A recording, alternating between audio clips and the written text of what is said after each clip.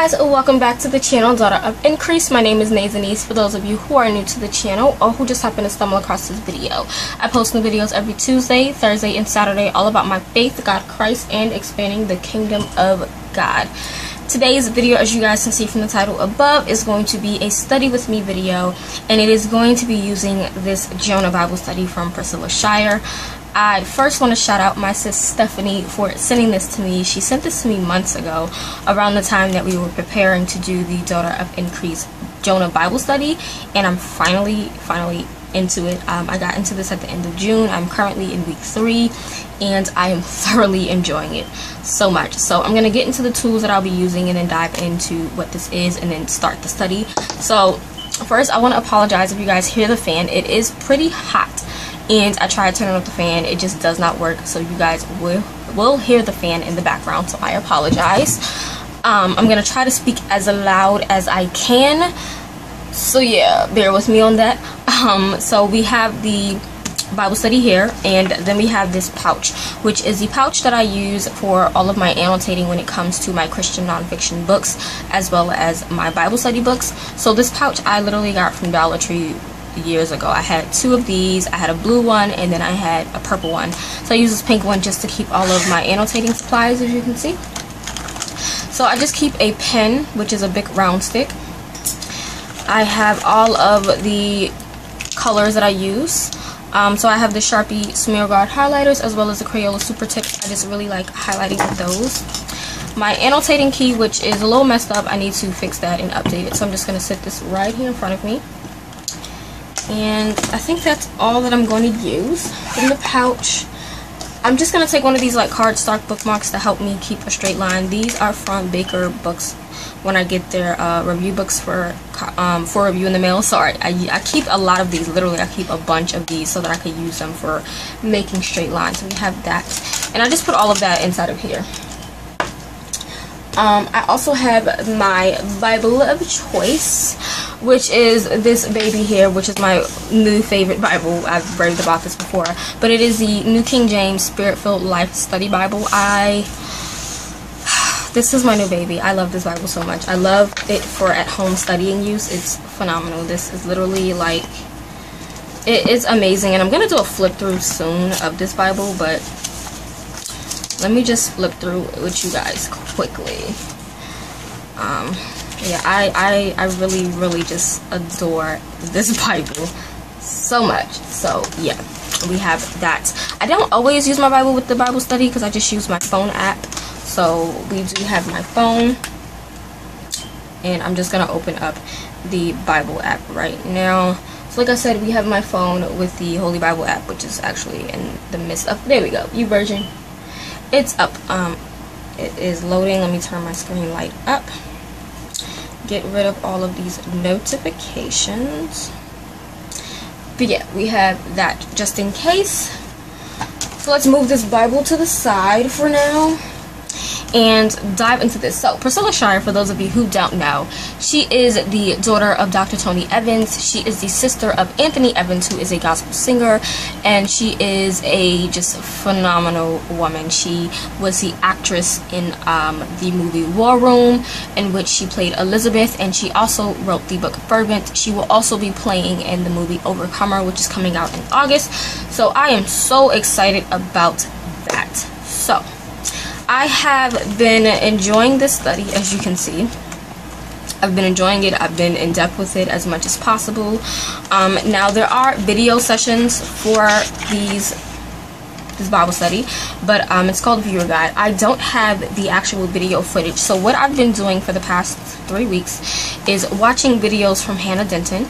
And she basically goes through the viewer guide, which is kind of like the video portion in her video. She spends about 20-30 minutes just talking about it, filling in the blanks and stuff like that. So that's literally what I've been doing to fill out some of the blanks in here. And I've been taking notes from her video footage because she did this study, I believe, with her church. So that's what I have been doing. Let's look here as well. This is the current week that I'm in. So we have that. So like I said, we are on day 4, and actually this is not the key that I need. That's the wrong key. I need my Bible study key. So I do have 2 different keys, okay? I have a Christian nonfiction annotating, which I need to redo that. And then I have a Bible study key, so that's the one I'm going to use, and I have it bookmarked. So let's just put this back in the book, in the little pouch. And I'm going to try to fix this so you guys can hear me a little better. So bear with me for a second as I maneuver the mic around. So I feel like you guys will be able to hear me better.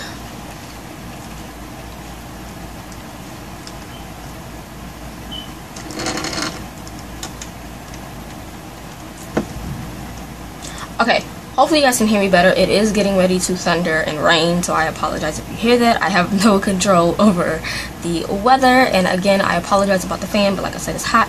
I do have my coffee here. This is in my Dunkin' Donuts to-go cup that I bought. But this is the Starbucks double shot energy drink, but this is in the white vanilla. Oh, I love this so much, the white vanilla. It's called white chocolate, sorry. It's the white chocolate. It comes in the cans. Normally I could find them at Walmart, but Walmart doesn't sell the white chocolate anymore, so I get mine from ShopRite. They are so delicious, and then I normally just add other flavors. This time I just added 2 tablespoons of French vanilla syrup to it, and it is so creamy. So good. I did have some ice in here melting because it's hot, like I said. So I'm actually going to walk through with you guys on how I do this. I'm not sure how long this video is going to be. Hopefully it's not too long, but we'll see. So anyway, day 4, like I said, I have completed the sessions already, and you know, it's very, very personal. Some of the questions I don't answer because I feel like my answers would always change, and I don't really know which ones are personal, so we're gonna keep going. But so yeah, so first thing I like to do ahead of everything else is I go through with my blue, this is kind of like a baby blue, I guess you would say, my baby blue Crayola Super Tips, and I go in and mark all the scriptures.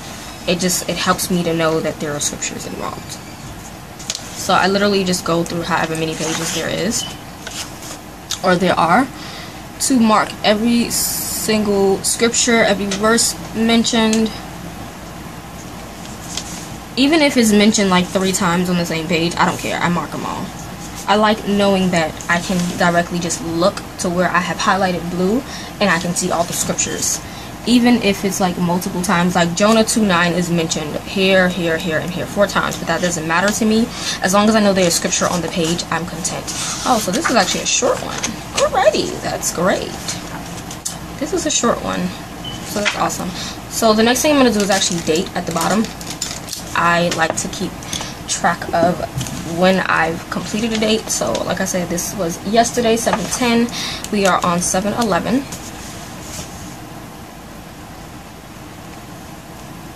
Here we go. So day 4, coming clean. I'm not sure if this is going to cause copyright issues. I hope it doesn't, but we're still going to do it anyway. So coming clean. But I will sacrifice to you with the voice of thanksgiving. That which I have vowed I will pay. Salvation is from the Lord. Jonah 2:9. So what I'm going to do is, as I'm reading through, I will sort of speed up the video because I don't want it to be like a super long video. And then when I slow down the video, I'll talk about what I highlighted, why I highlighted it, and things like that. Simply how I have gone through and marked up some of these. Now there won't always be, there are some pages that just don't get marked up. I can find a page right now for you guys. Nope, that's not one. Nope, can't find the page I'm looking for. I think here, yeah, like on this page there was not a lot of marking being done, so we're just gonna speed up. Let me read through. And I'm just going to start with this page first, and then we'll go to the next page. So I'm going to speed up the camera now.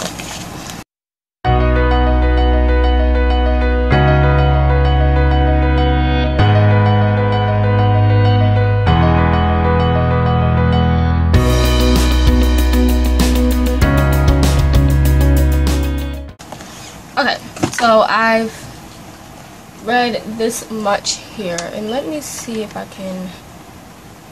Okay.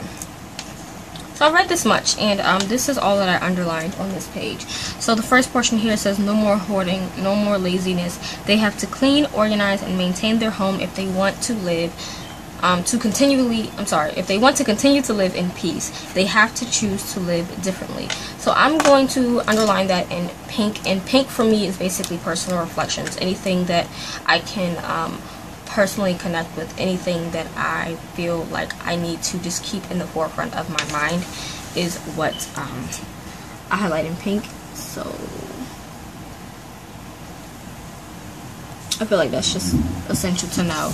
And then on this page it says, act in conjunction with God's direction, choose to live differently, to walk down a different path, and to maintain what he puts in place. So this is a tricky one, because anything that is sort of an action, something that is an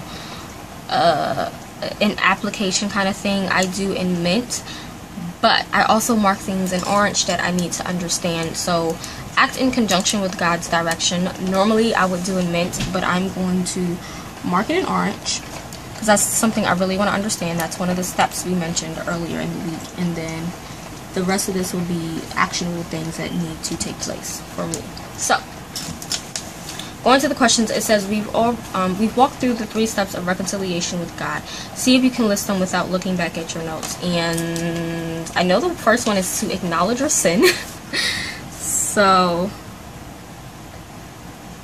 I know it's acknowledge your sin, and I'm gonna have to look back because yep, that's what I'm gonna have to do. Go back to day 1. Yeah, so it is acknowledge your sin.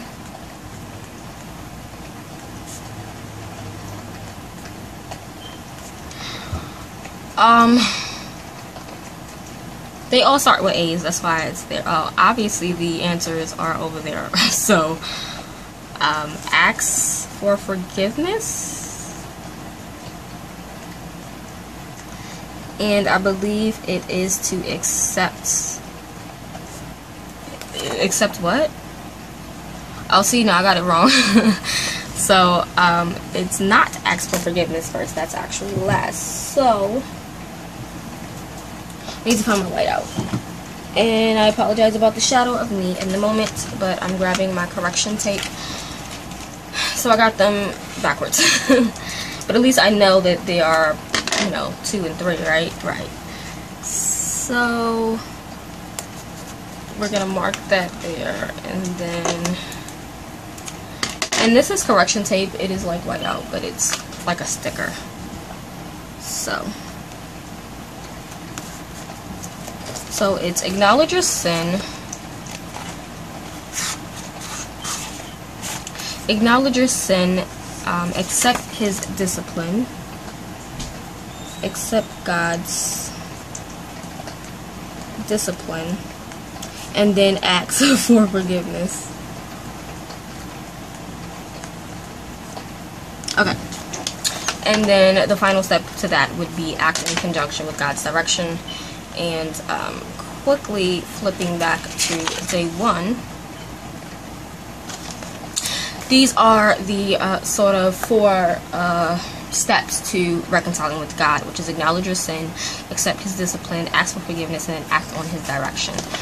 So then it says, this week I've been using an illustration of being lost going to a restaurant.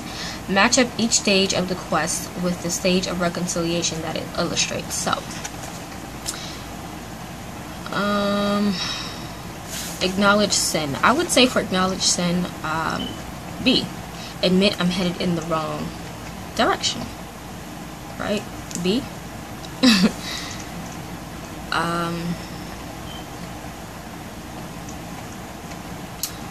D would be number 2, which is to accept discipline. Right?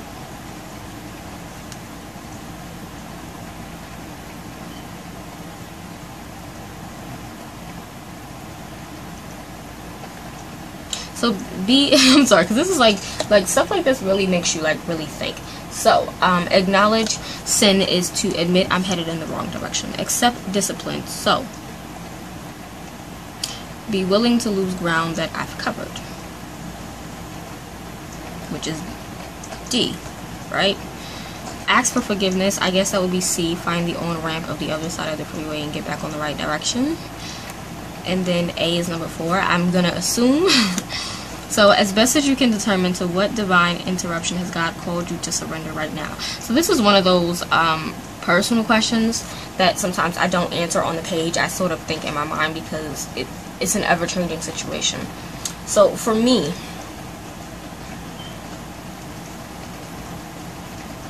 it might seem small, but for me, I think it would have to be just reconciling with my father. That honestly would be kind of like God's divine interruption for me, that he wants me to surrender to. And I have one of those things where I don't want to. Honestly, I'm not even gonna lie, because there's just been too much hurt concerning that. And I'm not gonna say my father is a terrible guy. He's not a terrible guy. It's just he's done certain things. He's broken too many promises. He's hurt 4 of his kids. It's just like I don't know. But that is something God is continuously telling me to surrender to. And I have my moments when I'll be like, alright, and then let him do something wrong. I'm just like, I don't care anymore. I give up. So for me, it has to be that. And again, I'm not going to write it down. It's just things that questions like those, like I said, I don't write an answer to, because it's ever changing depending on the season in my life. And for right now, I guess the divine intervention that God has really called me to surrender to right now is just reconciling with my father. So then next it says, what are the next steps you can take to get on ramp and head in the right direction with God? Okay, so obey the prompting I know I've been receiving from the Holy Spirit. Yes. Set aside regular time daily to hear God through his word. So yes. Go back and tend to that matter in my past that has been a barrier to hit. Oh, Jesus. I like that. Go back and tend to that matter in my past that has been a barrier to hearing God speak. And that alone is a sermon. That's a word. Just because there's a lot of things that we tend to try to bypass to keep our relationship with God and to build on it. But you really can't build on brokenness. And I can't say that, because God takes your brokenness and he builds on that, but you yourself cannot take your brokenness and build on that. It's kind of complicated how I'm trying to say it, so I have to figure out a different way to say it, but I hope you guys get what I'm saying. Then it says, finally break down and surrender to God, turning loose of what I've been grasping. Yes, get help from a pastor or counselor, because this obstacle has proved to be too big for me alone. Yes, but for me right now in this stage of life, I'm not going to mark that, but I definitely think that's crucial. If you're dealing with something that you can't overcome on your own, that's why you have leaders within the church. You have your bishops, you have your pastors, you have associate pastors, you have leaders that hopefully you can go to. I can go to my leaders, all of my leaders in my church that are like pastors and bishops, and speak to them. I can go to the evangelists if I have a problem. I can go to the elders if I have a problem. The other ministers if I have I can go to the people within my ministry if there's a struggle that I'm going through. So I feel like that's important. If you don't have that within your church, then you really should reconsider the ministry that you're in, and really try to figure out what within yourself is not allowing you to build that kind of relationship with your leaders. But moving on. So onto this page again, I'm going to read, I'm going to underline, and then come back to tell you guys what I'm marking everything as, and then to get into the questions. So principle number 4, going with God. So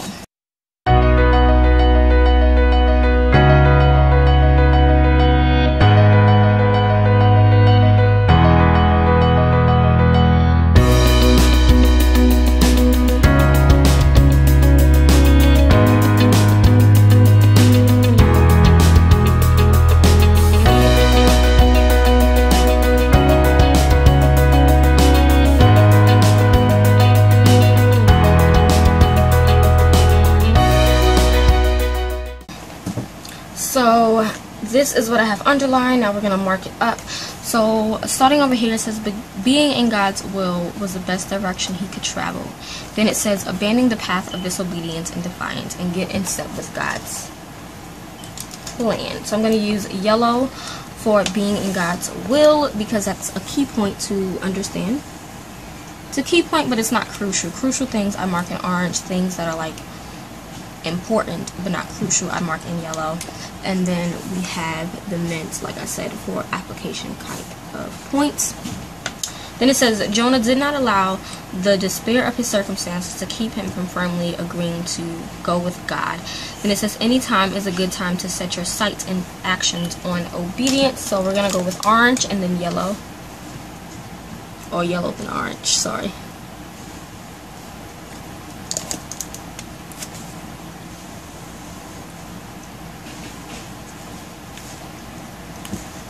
I'm going to go with green because green is for any type of definitions that I do. And then it says Hebrew word translated vow implies a promised gift of sacrifice, not merely a course of action.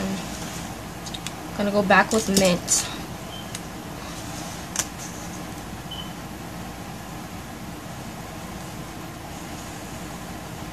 This is more of an action as well as something that's important, but I'm going to mark it more so as an action. I'm going to go with gray. Anything that has questions to it that really make me think, I go in with gray.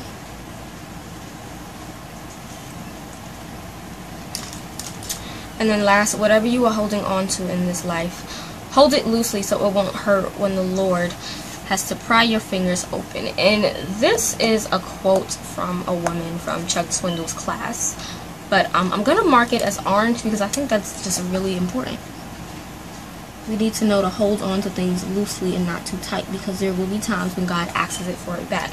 Like, for many people in ministry, they hold on to these titles of being an evangelist, of being a pastor, of being a prophet. But then when God asks you to give it back, are you going to hold on to that title, or are you going to be able to give it up? If God blesses you with a job and that job becomes your number one everything over God, and he takes that from you because it's now become an idol in your life, are you able to just give it up? There are a lot of things that God has gifted us with. There are a lot of things that he has blessed us with, and a lot of the times people take those blessings and turn them into idols. And you are never to put anything over God. Anything that becomes your number one in your life besides God, it becomes an idol, be it a person, be it a feeling, be it a blessing, be it a job, a house, or whatever. You know, you have to be able to give it up. Like for me, with Daughter of Increase, if God ever asked me to give it back to him, I would give it back. Would it hurt? Obviously, because I've poured my being into it. But I do know that he blessed me with this ministry. And it's still hard for me to say ministry, but I'm going to try to get used to saying the word ministry. But he has blessed me with this ministry. He has blessed me with the gift of dance. He has blessed me with the gift of makeup artistry. I have not done makeup for a while. Like, I completely gave up on it because it wasn't something that I felt in my heart anymore. And you know, God is slowly reigniting that passion for it because he gifted me with that. And I think what it was is I was so obsessed with the art of makeup, and I was putting it number one. Literally was on YouTube researching, looking into beauty schools and like things. It was sort of becoming an idol in my life, and he took it away. He took that back. And I mean, to the point where I have not been on my beauty channel on YouTube in a minute, and my beauty channel almost hit about 2,000 subscribers. I then created Daughter of Increase and poured my passion into it, but I kept it secondary to God, and it's booming far better than I even thought it would. So, you know, like I said, this book really just makes me think and ponder, and just, oh, I love it so much. Hold on while I plug in my camera because it's getting ready to die. Yeah, so going back to the questions, it says, consider Jonah 2:9 in the margin. Rewrite the prayer from your personal perspective as if you prayed it. So over here, she has it written out. It says, but I will sacrifice to you with the voice of thanksgiving. That which I have vowed, I will pay. Salvation is from the Lord. Ooh. Stuff like that really just makes you like, oh. So for this, what I'm gonna do is I'm gonna open up the Bible app, and I'm gonna actually look this verse up in multiple translations first. So like I have it here. I'm gonna type in Jonah 2:9. Oh, that air feels so good right now. What is going on? I definitely said Jonah. There we go. What I'm going to do is look it up in an amplified verse. But as for me, I will sacrifice to you With the voice of thanksgiving, I shall pay that which I have vowed. Salvation is from the Lord. Okay. Let's look at it in an ESV. But with the voice of thanksgiving, I will sacrifice to you but I, with the voice of thanksgiving, will sacrifice to you that. Why I keep saying that? Oh my God, this is not the King James or anything. So, what I have vowed, I will pay. Salvation belongs to the Lord. And let's look at the CSB. Now, actually, do they have the Passion on here? I've heard they have the Passion translation. I just don't.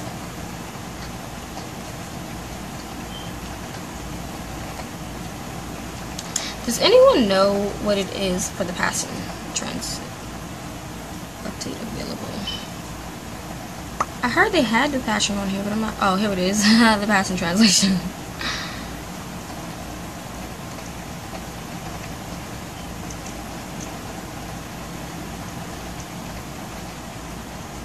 They don't have it in that translation. Well, that doesn't work for me.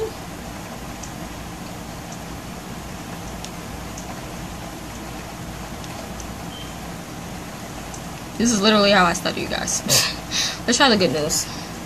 Let's see. If I will sing praises to you, I will offer you sacrifice and do what I have promised. Salvation comes from the Lord. Okay, so I'm going to try to write this out.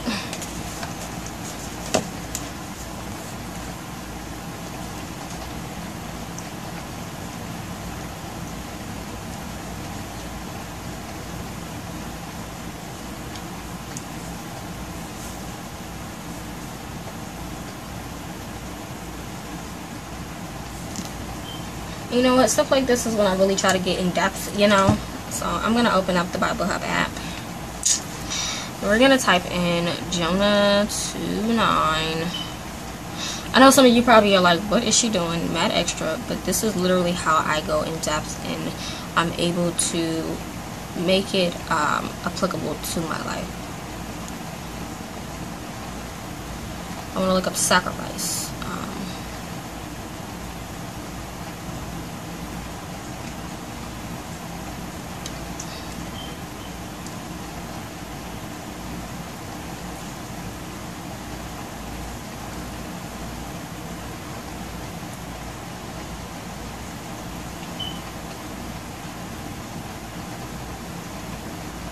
Literally says to slaughter an animal as a sacrifice. We don't want that definition, so we're just gonna Google it.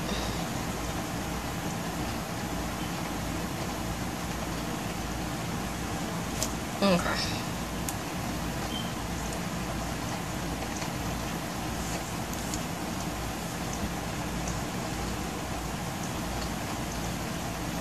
So I will surrender. We can go with surrender. It says surrendering a possession as an offering. There we go. I will surrender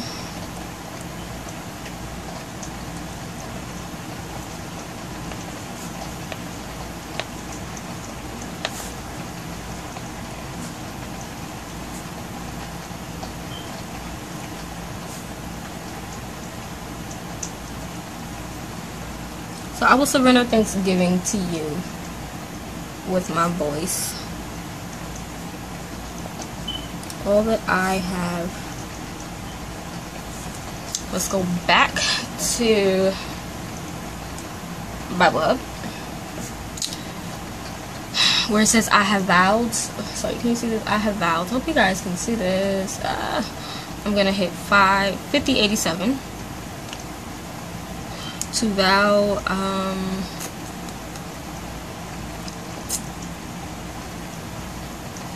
all that I have promised,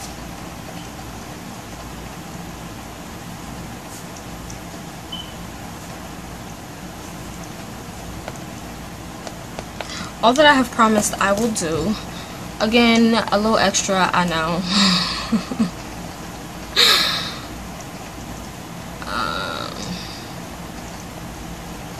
Here we go. From you, we can move my phone now.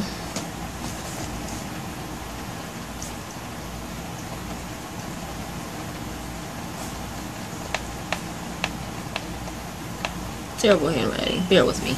But yeah, so I put, I will surrender thanksgiving to you with my voice. All that I have promised I will do. From you come deliverance and victory.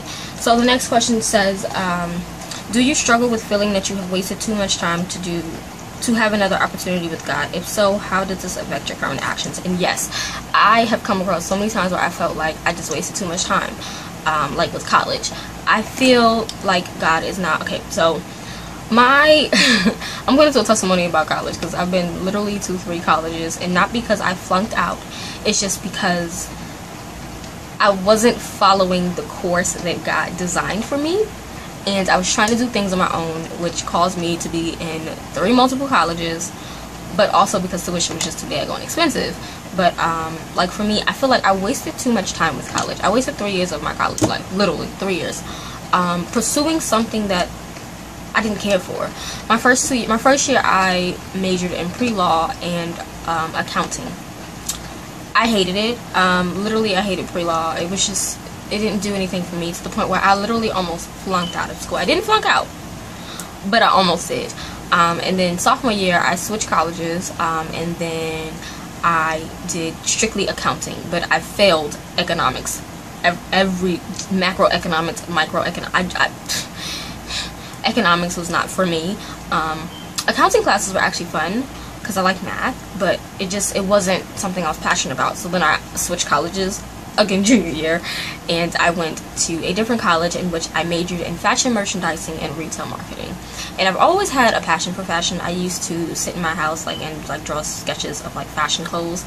I love the art of makeup. It is just amazing. I think fashion itself is amazing. And you guys, that school, I left that school with a 3.57 GPA on the dean's list, and I had so much peace when it came to that major, because I was able to do the things that I truly enjoyed. I also met Christian friends at that school, and though I was still doing me, enjoying college life, being grown, as we say, I was more so being pulled to God. And now I definitely feel a call to go back to school. I definitely desire to finish my degree, but the degree is not what I thought it would be. I feel a call to go to a Bible college. Specifically, I desire to go to Moody Bible Institute, or to go back to the college I left from and do their online courses. So I'm kind of stuck in between the 2 colleges right now. I can go to Moody, and I would do their online course, of course. And because Moody is located in Chicago, and I ain't trying to go all the way to Chicago, but I could do their online course and take the fashion merchandising degree that I was starting and integrate that with biblical studies, which would be phenomenal, because I love fashion, I love beauty, I love God, I love the Word, and being able to combine the 2 would just be amazing. But I always doubt myself. I always feel like I wasted too much time. I feel like there's not going to be enough time to finish the degree. So for me, definitely with that, that's a struggle that I'm dealing with, because it's stopping me from continuing on with my degree right now. And trust me, I've been in contact with Moody Bible Institute, and Moody Bible Institute is they are the college version of Moody Publishers, and I work with Moody Publishers, and I love them so much. So it's definitely something I'm thinking about. I've been praying on it, and I know school is in the cards for me. It has been spoken into my life that I will go back and I will finish. It's now just a matter of, will I go back specifically for fashion merchandising because that's what I want to do, or if I will go to Moody Bible Institute and integrate biblical studies into the fashion degree that I already was starting. So yeah, I'm not going to answer that question because it can vary all the time, but that's basically my answer, if that makes sense. So moving on, it says from Leviticus 7:12, what were some of the details of the Thanksgiving offering? So we're going to go back to the Bible app. We're going to go back to the New King James, because I'm going to use the NASB. I kind of like that translation. I really just need to get an NASB Bible. Yes, so we're going to go to Leviticus what, 7:12? 7:12. Here it is. printables. Yes, it says if he offers it by way of thanksgiving, then along with the sacrifice of thanksgiving he shall offer unleavened cakes with mixed oil, and unleavened wafers spread with oil, and cakes of well stirred fine flour mixed with oil. So what are some of the details of the Thanksgiving offering? It seems like everything is done with oil.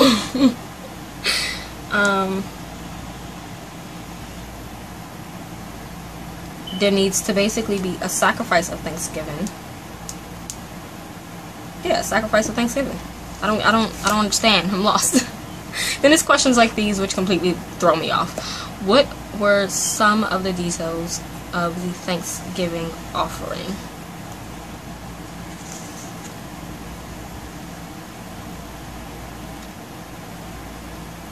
I don't know. I have to leave that one blank because I don't fully understand that, and this would be something that I definitely will go back into and like really research, because it literally says if he offers it by way of thanksgiving, then along with the sacrifice of thanksgiving he shall offer unleavened cakes mixed with oil, and unleavened wafers spread with oil, and cakes of well stirred fine flour mixed with oil.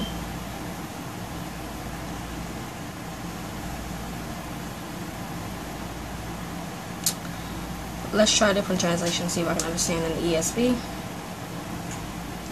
So I don't understand it. I don't. So in the ESV it says, if he offers it for a thanksgiving, then he shall offer with the thanksgiving sacrifice unleavened loaves mixed with oil, unleavened wafers smeared with oil, and loaves of fine flour well mixed with oil. I guess she wants like the details, so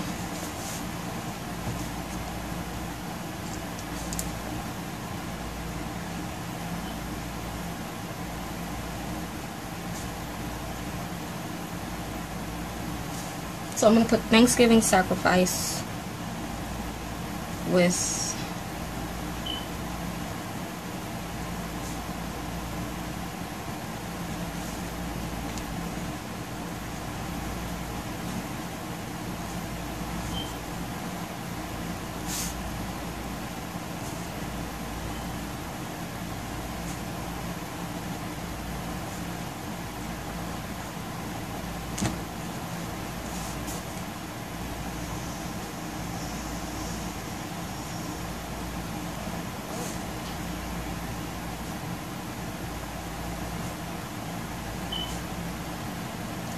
So I put Thanksgiving sacrifice with unleavened loaves and wafers mixed with oil, and then cakes of fine flour mixed with oil were a part. And I guess that's like your sacrifice or your Thanksgiving. There was more to it than just your words. There was an action that needed to be done in which you had to obey the details. And I guess that's what it means when she says must be willing to obey the small details along the pathway to obedience, you know.